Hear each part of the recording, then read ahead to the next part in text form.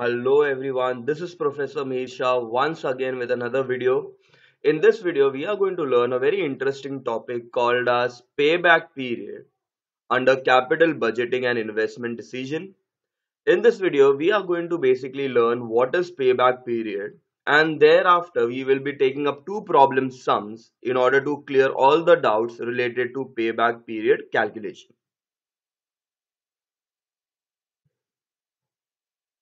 So let us see what exactly is payback period. Now, payback period method is defined as the number of years required to recover the original cost invested in a project. It means whatever investment you are going to make, after how many years will you be able to recover that cost? Now, to understand that, okay, we have taken one small example. Let's say there is an investment project available at the cost of rupees 5 lakhs. The moment you will invest in that particular investment project, it will give you an annual cash inflow of rupees 1 lakh per annum. It means after investing 5 lakhs in a project, every year you will be able to recover 1 lakh per annum. So in this way, if we are asked to calculate the payback period, then we will calculate in a simple manner that will be 5 lakhs divided by the cash inflow per annum. So it will be 5 lakhs divided by 1 lakh.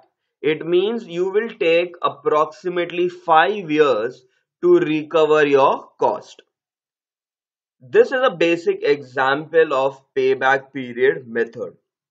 Okay, so if you have made an investment of 5 lakhs, every year you're going to earn 1 lakh. So it will take 5 years to recover your cost. This is known as payback period. Now, payback period method has two conditions in which you can solve the sum. Number one, when cash inflow is constant every year, then payback period is equal to cash outflow divided by cash inflow per annum.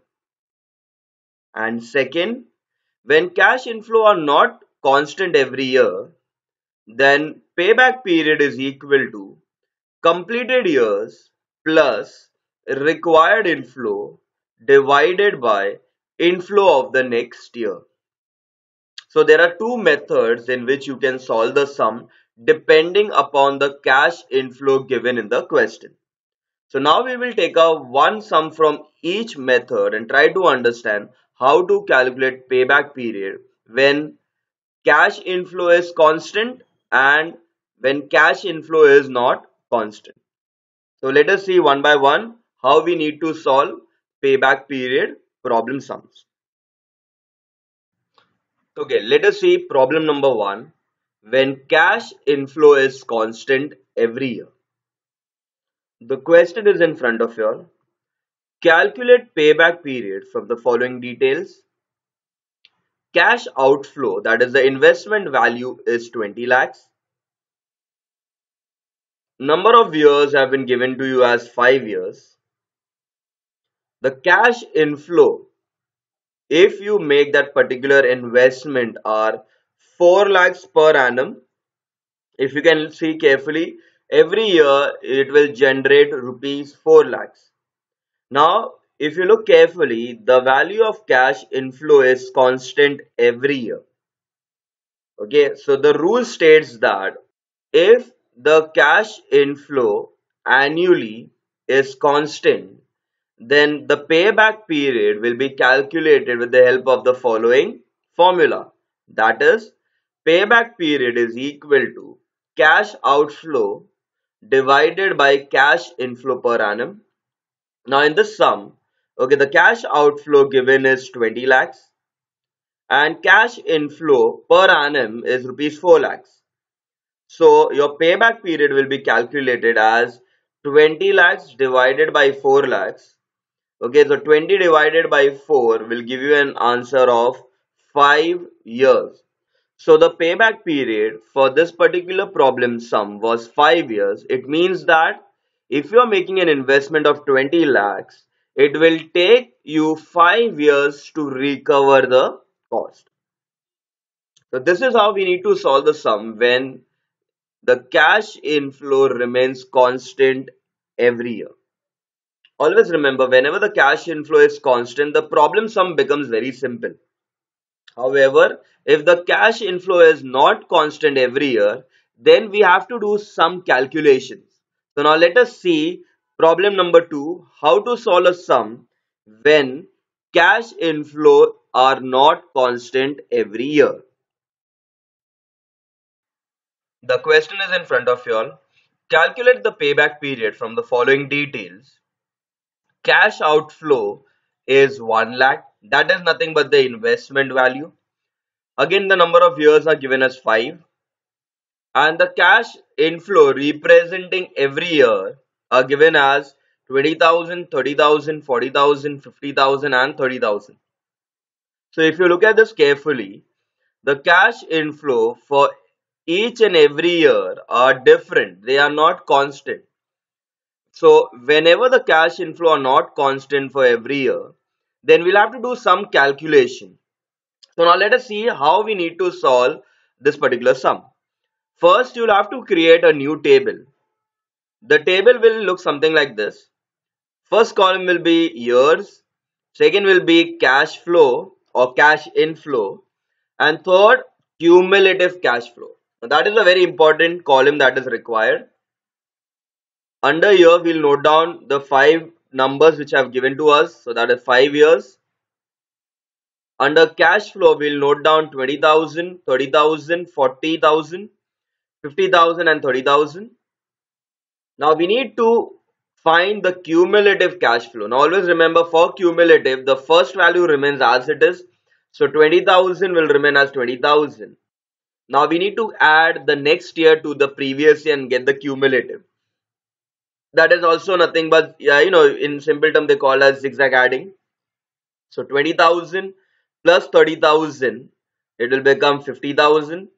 50 plus 40 is 90,000. 90 plus 50 is 1,40,000. And 1,40,000 plus 30 is 1,70,000. So our total cumulative cash flow is 1,70,000. Now, in order to find the payback period, when the cash inflow is not constant, okay, the formula is little different. So we'll first note down the formula. The formula states that payback period is equal to completed years plus required inflow divided by inflow of next year. Okay, now let us see how to calculate this payback period. The cash outflow in the sum is rupees 1 lakh. So now we have to look into the cumulative cash flow column and let us find in which year do we recover 1 lakh rupees. Now we can see that in year number 4, okay, we recover 1 lakh rupees, but the value is going beyond 1 lakh. The question is that we need to find out when we are able to recover rupees 1 lakh.